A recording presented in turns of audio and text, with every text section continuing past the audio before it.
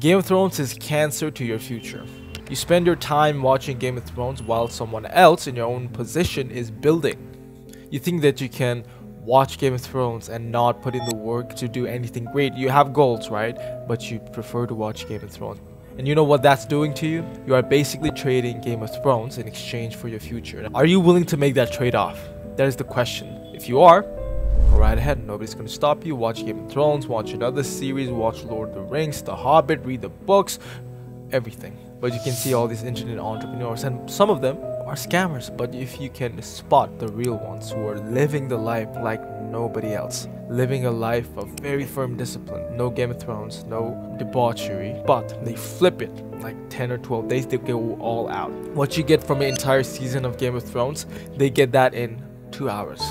Enjoying life, traveling around the world.